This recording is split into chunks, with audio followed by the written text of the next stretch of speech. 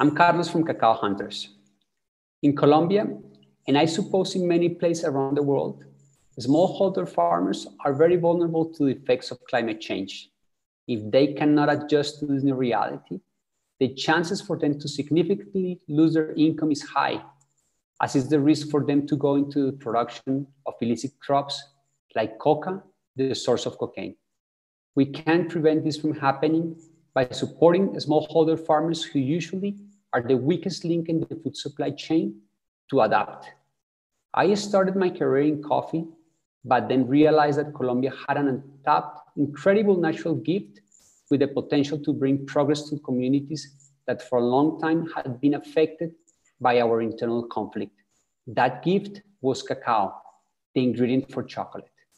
With the examples set by neighboring countries like Ecuador and Venezuela that have produced great cacao for many years, there was a very good chance that we were going to find a lot of potential in the neighboring regions in Colombia. And that was the case for Tumaco in the south and Sierra Nevada in the north.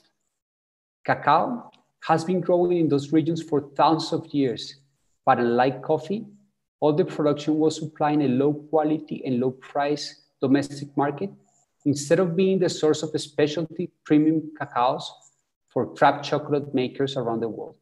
What was missing?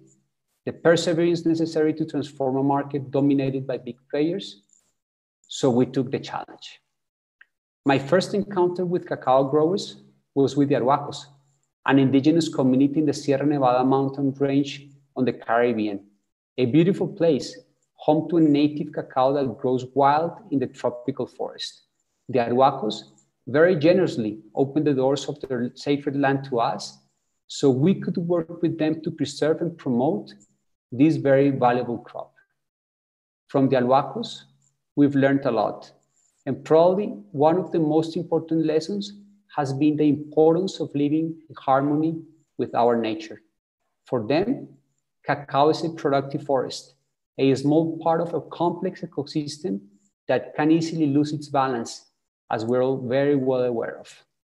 As an example of the consequences this imbalance can create, in the Cauca region alone, where we have the chocolate factory, 4,403 coffee-growing families have their farms at altitudes where coffee is no longer viable because of the effects of climate change.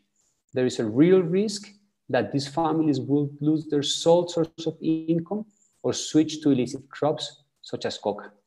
We've seen a reduction in the income that exceeds 50%.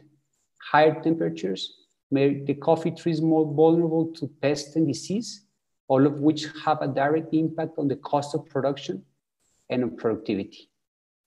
Thankfully, that same land is now suitable to grow cacao, and we can now offer an alternative to small coffee farmers in these regions so they can adapt to climate change by growing cacao.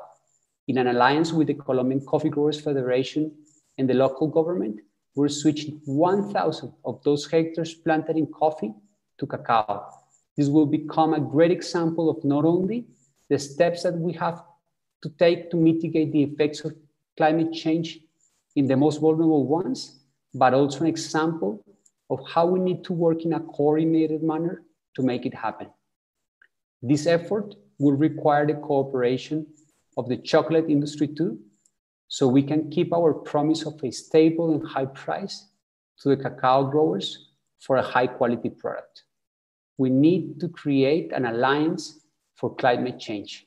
And one more thing, cacao is not only helping smallholder farmers adapt to climate change, but it serves as a mitigant to climate change as well. We're seeking to deploy and grow cacao in a way that avoids deforestation and emissions. The planting of cacao on degraded lands has such a benefit. Sustainable intensification on existing cacao plantations could also avoid deforestation, forest degradation, and their associated emissions. Our job is far from finished. Colombia is a big country. Cacao has the ability to help farmers adapt to the harsh reality of climate change, a reality they have probably little responsibility for, but for which they're paying a very high price.